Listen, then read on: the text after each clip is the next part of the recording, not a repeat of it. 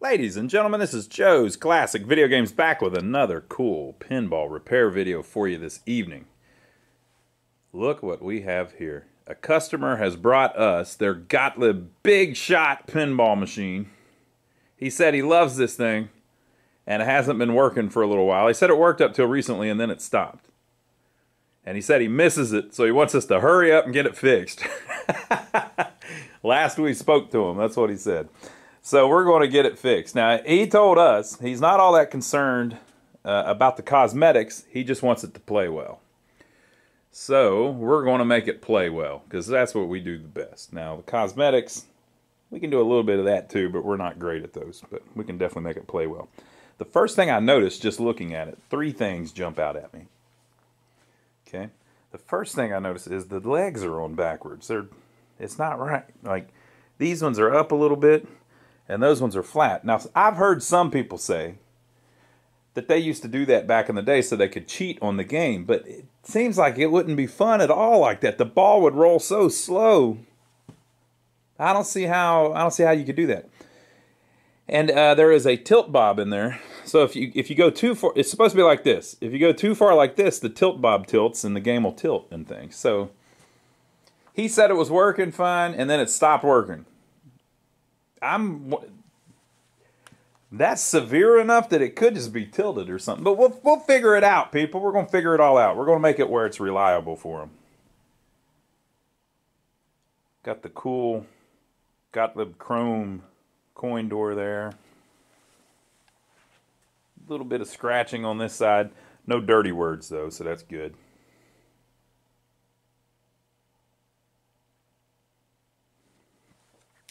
So that's the first thing that jumps out at me, is that it's flat. Flat-footed. Someone has put a big old nice extension cord on there. Good for me. And then the back glass is the second thing I noticed. It's pretty rough. It could be better, but, you know, what can you do? It has the cool art on it. The cool art, people. 1973, it says. 1973. Look at these people. So this girl here.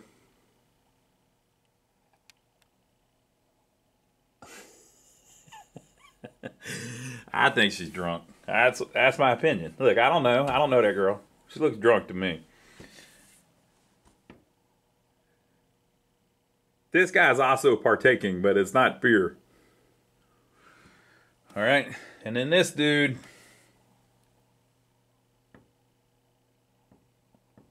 has leprosy, and he's got horrible stick placement on that cue ball. Look at this. This is how you end up with divots cut out of your pool table felt. You can see it over here. Look at this. Look how he scarred up the whole pool table. Look at this. You got to get this guy away from this pool table. I guess once you've got one cut in the felt, though, it's pretty much over. So if he makes 3 more, it doesn't really matter. Freaking great art, though. Look how nice that's done. Awesome, awesome, awesome. Okay, and then the third thing that I noticed. Drop target heaven, baby. Look at that. Look at it. Just soak it all in. 14 freaking drop targets. Wow. I don't know if I've ever played a pool game, a pinball pool game, that I didn't like. They're always cool. They're all fun. It's just, it works great because of the numbers, you know, the counting. The pool table games are always good, and most of the card theme games are always good. Poker and all that crap. Blackjack. But everybody loves a good pool game. So 14 freaking drop targets. That's going to be awesome. Awesome, awesome, awesome. So the layout, you've got 2 in lanes, 2 out lanes, and 2 kickers, obviously. And then you have the lane that can save the ball over here. It looks like when you land here in the middle, it says 500 points and opens the gate. And that's how you get your 8 ball. The other ones are lit up as you hit the drop targets, I'm sure. Simple enough, but fun, right? And then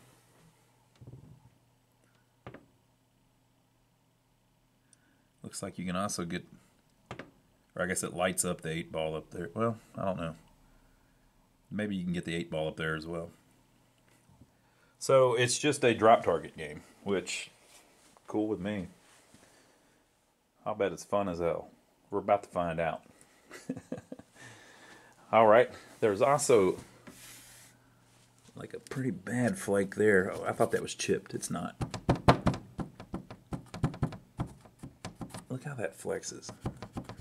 Almost looks like it's plexiglass, but it's flaked so much it's got to be glass. Okay, so we're going to run through it and fix this sucker. We're going to fix it so it doesn't have any more problems. But I'm not so sure that it's going to run with it flat like that. But we'll see. Okay, so let me slide it out from the wall. Let's look in the back, and then we'll look under the playfield too. Just see what kind of shape it is here at the beginning. All right, here's the back. So the back door is a little bit too short, so I think maybe they've swapped it with another one. And they've got it bolted on a little different than usual. But hey, that works. I'm just pointing out things that are slightly different, people. We're not criticizing. It's only a 2-player game, which means there's only 8 score reels, so that's kind of cool. Less score reels to clean. And there's a player unit here in the back. That's not too big of a deal. Got some switches there that have to close and open at the right time. Right, so whenever it comes time, we'll fix all that. And then here is the, I think they call this the coin unit on the Gottliebs, I believe. Some call it the coin unit, the credit unit, and the replay unit. But you see there's a couple switches here that are disconnected. So what they've done is they've taken away the thing's ability to subtract credits. So once it has credits on it, it can't take one away. So it'll never go to 0 because they've disconnected that coil. Very, very smart. I don't even know where it would have been. Maybe up here. Right. So they've modified it slightly so that it can't ever go back to 0. Okay, and then we've got a few relays, and that's it. So there's not a ton in the back box. It'll be a little quicker to work through. So let's take the glass out of it and see what it looks like underneath the playfield. So here we are. Now, it has the manuals and the schematics, which helps us a bunch, right? And you might be wondering, where do you get the manual and the schematics? Well, for the Gottlieb stuff, here's where you get it.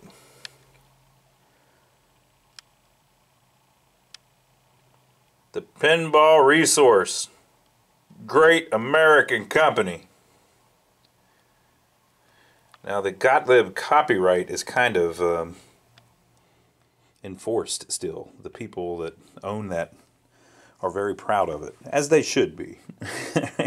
So you can't find those floating around the internet that easily. You kind of need to buy them. So if you want to buy them from that company there. They work with the Gottlieb people to make reproductions of parts and all kinds of stuff to keep these things running, thankfully. So that's a great company, the Pinball Resource. They rock.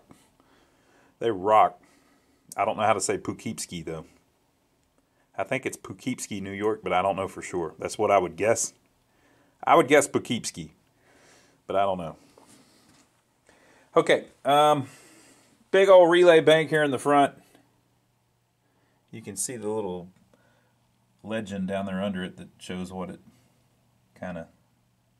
each relay does.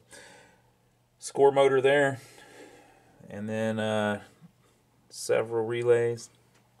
Okay, and then on the playfield, it's actually kind of got a lot going on because it's got all of those drop targets, right? So it has to do some math. So 2 drop target banks of 7 each, and they're so big that there's actually a coil on each side so that whenever it resets, it can reset all 7 of those things. If they just had one coil, it might not have the strength. Might need some more strength. And then, people, some of you, this is going to be music to your ears. Some of you are going to hate this, and then I'm going to give you my opinion. They LED'd it. It's LEDed out. There's LEDs all in this EM. Look at this. There's LEDs in it. Oh, man. Now, I personally am not really a big fan of the LEDs, but a lot of people are, right? And it doesn't bother me because they're not ruining anything. I mean, this machine, when someone gets it that has some sense, they'll take them all out.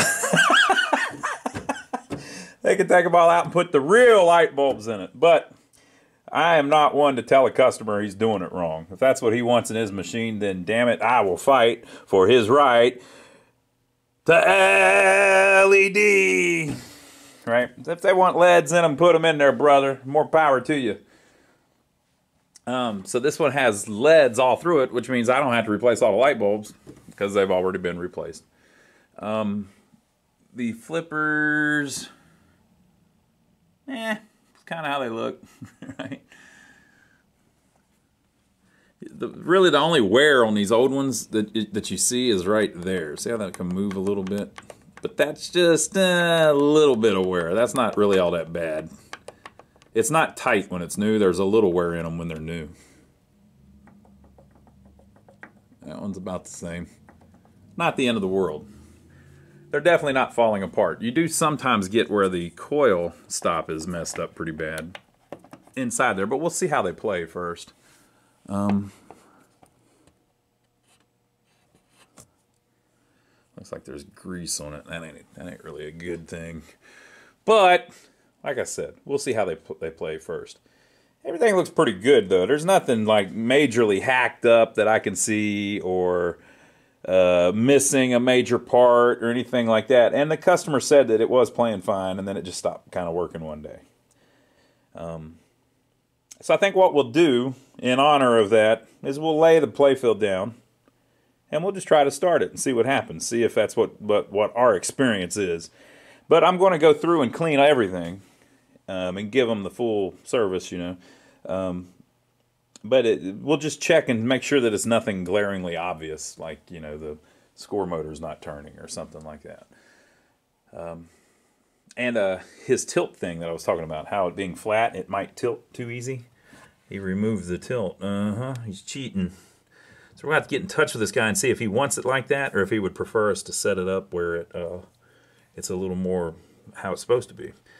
Because in my opinion, if it's got a little bit of slope on it, it's going to play better. It's more fun. The problem with making them flat, it makes the ball roll slower towards you, so you can be more accurate and all that. But what happens is it makes it more floaty. The ball will go left and right a lot easier. So they're not really designed like that. They're designed to have a little more slant on them than this one's got at the moment. So that it just changes the trajectory of everything. So that's my opinion. But again, that's one of those things. They're not ruining the machine or anything. Like if you have a completely different opinion, you can adjust the leg levelers. It's not that big of a deal. You know, like if you want it flat, you can adjust it like that. If you want these way up in the air, you can adjust it like that. Same thing with the LEDs. If you don't like the LEDs, you can take them out and put regular ones in it. If you don't like the regular ones, you can take it out and put LEDs in it.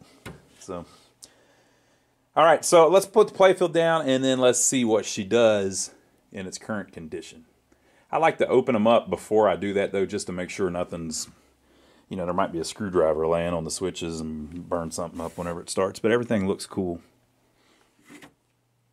I have plugged this up. The power appears to be going inside of the cabinet. We ain't got nothing yet. Let's see if this one is new enough to even have a power switch. Yes.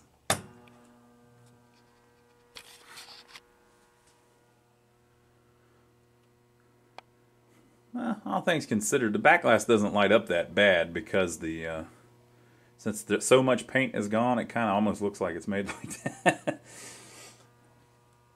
Okay, so the hum you're hearing is because of this little coil here. This is the coin door lockout coil. When the game is off, they probably replaced it. It's got a new one.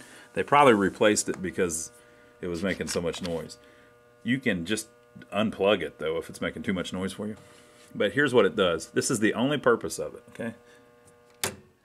When you turn the game off, that coil releases because there's no power on it, right?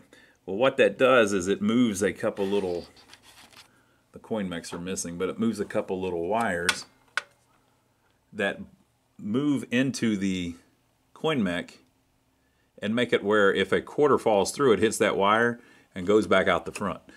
The whole purpose of that is so that whenever you walk up with the game off or in a state where it can't take a coin, like while it's resetting or whatever, it may just do it whenever it's off, but the quarter will be returned to you. So the whole purpose of that circuit is so that it doesn't take your quarter. And everybody said that they were trying to rip you off. Look, they designed that whole circuit just so you wouldn't lose your quarter. Come on, people. Come on now. That's nice of them. Okay, so there's no lights on the playfield, but that may be because the game hasn't started yet. We're going to try to start it. Are you ready?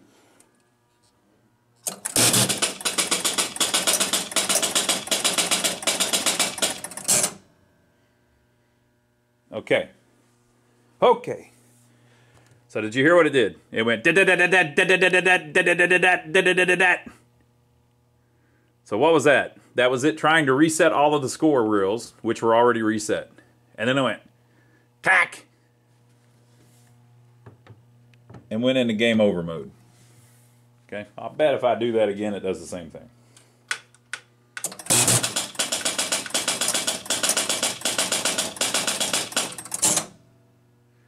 Looks like it went to one player can play and then went back to it.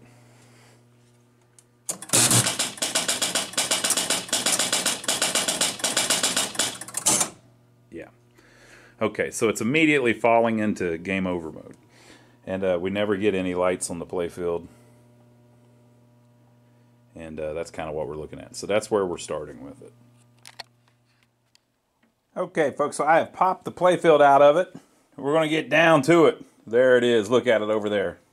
It'll be back in here soon enough. And I have started going through cleaning the switches. Now, I'll show you what we're looking for whenever we do this. I use a little file that's not super aggressive, just a really mild file to clean off the contacts, right?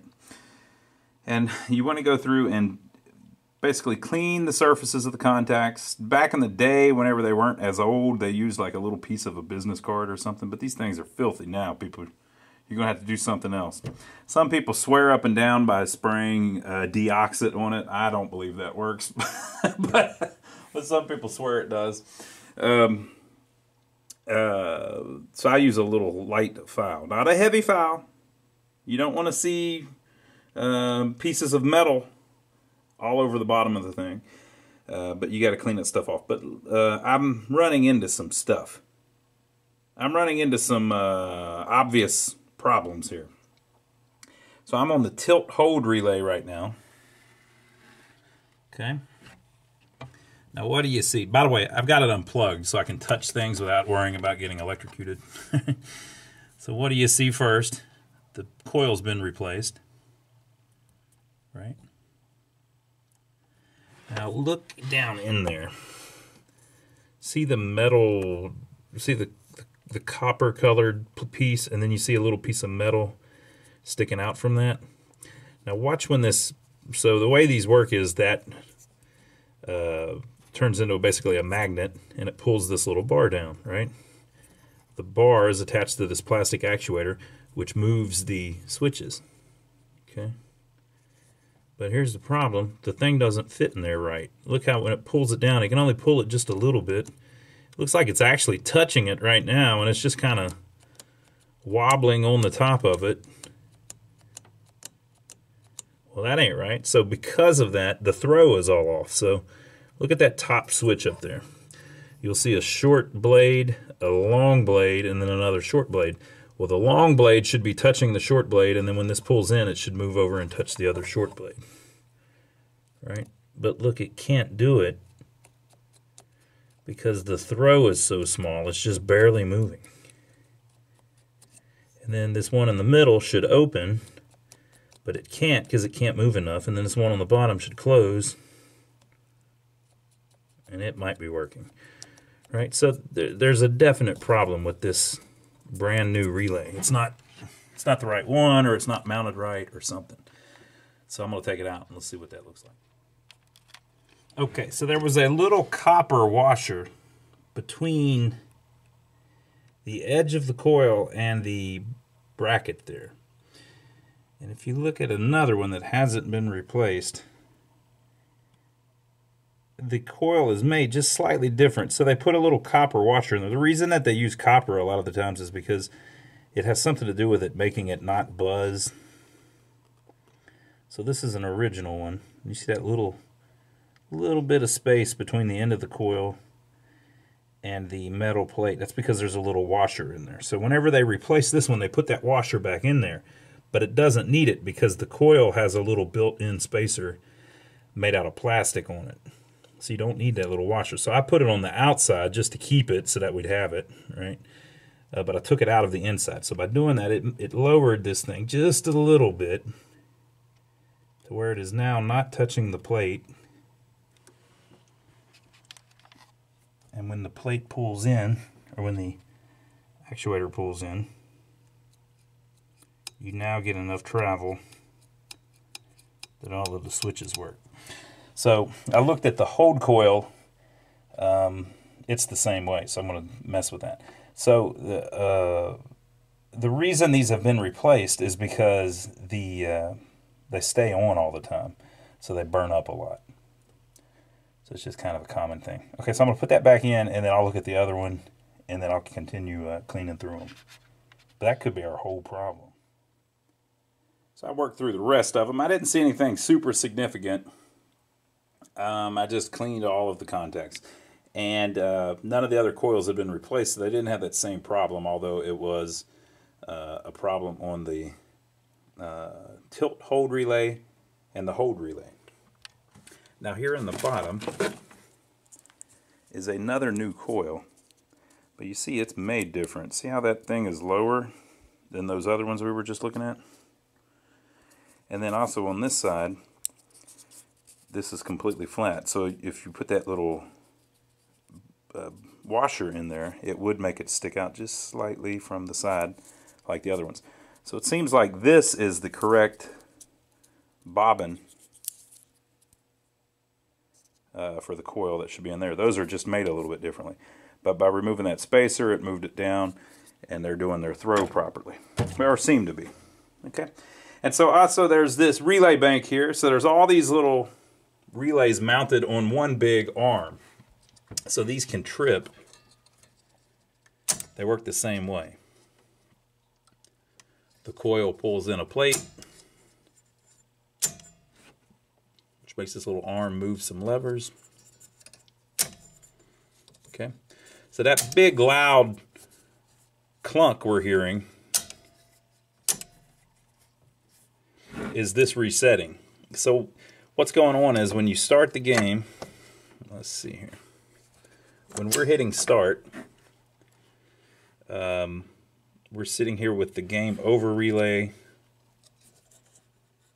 tripped.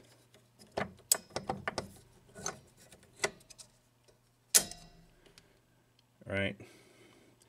And maybe the last ball relay tripped. Okay. And then it's starting up the game. It's tripping the start relay, which is over there, I think, which trips the reset relays. And these make everything start going da-da-da-da-da-da-da-da. It's resetting all the score reels. Whenever it figures out it's back to 0, it resets all this, which resets the game over relay. But then the game over relay is tripping again. So that's why if you looked, you saw the game over light go out for just a second. That was the second between when it reset this and the thing tripped again. So I'm wondering if the hold relay had something to do with that. Maybe. Okay, so I'm going to put this back. The same thing, cleaned all the switches. Everything looked cool. The only thing of note is that there was like some oil on it. It almost looked like somebody had sprayed WD-40 on it or something. And you know how I hate WD-40. Ugh, man, I don't like WD-40. Whew. I hope it's not conductive, whatever they sprayed on here, because if it is, if it makes two of these switches stick together, you can't like unstick them. They're stuck. They're stuck, people. It's liquid. If it's liquid, you can't unstick it. Okay, so I'm going to put that back, and then we're going to try to start it again. See what happens. Okay, so I plugged it back in, turned the cabinet back on. We're in game over, and we also have the tilt light on.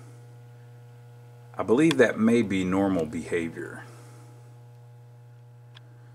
Or close to normal behavior. Right, so let's see if we can start it. I don't know if it'll start without the playfield or not. We can figure it out with the schematics, but let's see.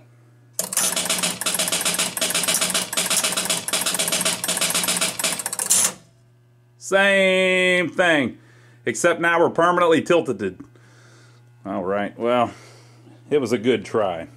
Okay, so I'm going to slide the playfield back in and see if we got anything going on there. I don't know why it would be tilted. You can see, let me show you with this, so you see what this does. It'll kind of illustrate it a little better. So the reset pulls in.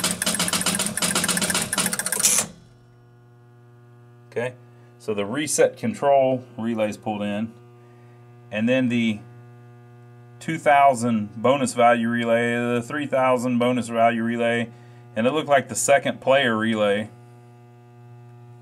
and then it reset. And whenever it reset, the game over relays immediately tripped again.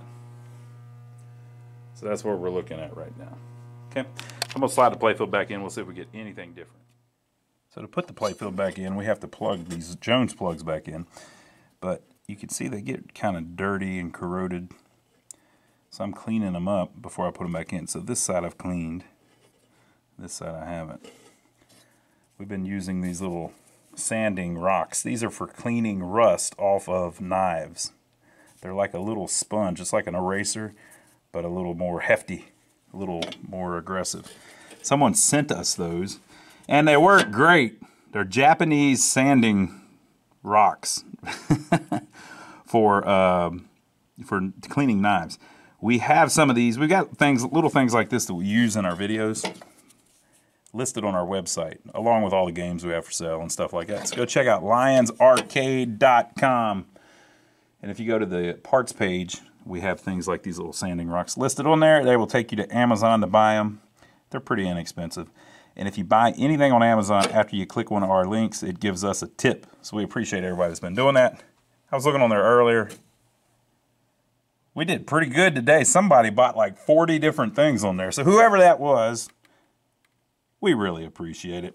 Okay, so I'm gonna go put this one back in, and then the other two bigger ones that go down to the bottom, and we'll see if we get anything different. Like I'm thinking maybe the lights might work on the playfield now. That'd be good. So I put it back in, and we have the tilt light on and the game over light on, okay? Whenever you start it, it does the same thing. The lights never come on. So, you know what time it is. Schematic time. Now, we're about done with this video, but I'll give you one to chew on. Here are the schematics. Now, the T relay is the tilt relay. See how someone has highlighted that. We are walking in the footsteps of another repairman. I believe it's the guy that owns it. So he's got the T relay highlighted because it says tilt. So he's thinking it's tilted. And then he's got the tilt switches highlighted, right? But, let me show you this. Walk with me. The T relay is this back one. And it is not held in. So the tilt relay is not on. Ooh. The tilt relay is not on, people, so why does it say tilt? Well, he or she was figuring that out. The tilt light they had highlighted, and it looks like the tilt light would be lit up if the H relay is normally closed. Now, what does normally closed mean? See that little line See that little switch with a line through it? So that means that's normally closed. So it's in its normal position, i.e. it's not pulled in. It's connected. So when that relay H is not pulled in, the tilt light comes on. Okay? So it just connects through a fuse to the transformer, and that's why that light is on. It's because the H relay is not pulled in. So what pulls in the H relay? Well, there it is. One side is connected to the transformer, and then the other side, it can be pulled in through all these different ways. See how there's a switch there that says H, so it can be pulled in. It can be held on by a switch on itself. Once it pulls in, that switch will be connected, and that will hold it in, right? It can also be held on through the A relay, through the left target. Wait a minute, am I looking at the right one? I'm looking at the wrong one. That's the M relay. It just looks like an H. Here we go. Yep. They had highlighted the H relay. They're on the trail, people. They're figuring it out. That H relay isn't coming in. That's why the tilt light is on. Here, let me show you the next part. I want to see some magic. So, if that's true, if I push in the H relay very carefully with my fingers, and the tilt light goes off. Uh-huh. Now we're getting somewhere. Uh-huh. All right, so I'm going to show you that little part of it, and then you can leave your comments down below what you think the problem is. The H relay is not pulling in. On this side, it should be in. The R relay is the reset relay. No, that's the hold relay. The R relay, the hold relay has to be pulled in, or that relay will never come on. So is the R relay pulled in?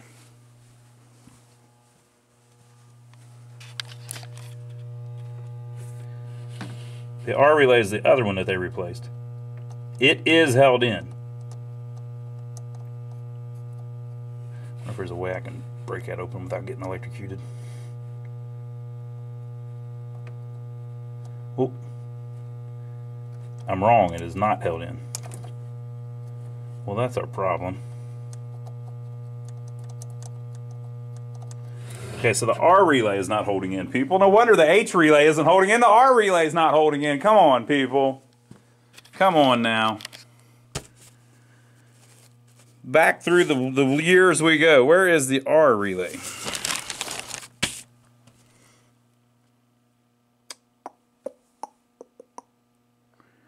I'm looking. I'm looking. There it is. The R relay is if the light box tilt switch is normally connected, the R relay will come on through the switch on itself and through the S switch. The S relay is the start relay, and through the anti-cheat switch. So if all of our anti-cheat switches are closed,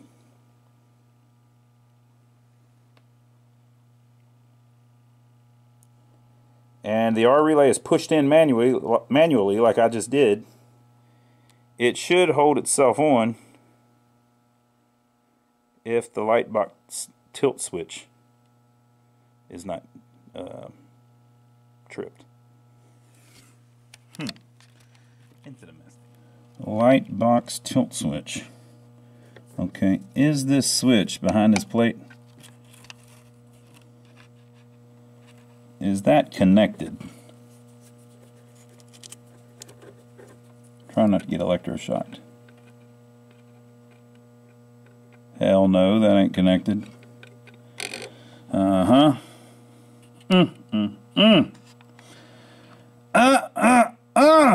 Alright, I'm going to try bending that a little better, and then we'll see what we get. This looks like something my brother Donnie would figure out. If you don't know about my brother Donnie, he has a channel here on YouTube. The My Brother Donnie channel. Go check it out. The link is down below. We work on these old pinball machines, but he's very mechanically inclined. So he works on old cars, and lately we've been working on old buildings, doing construction. We're about to start working on an old mobile home. We're doing videos of. This is the type of stuff he can figure out really well. Fix that part, right? So we got to test it. What do you think? What do you think? What do you think?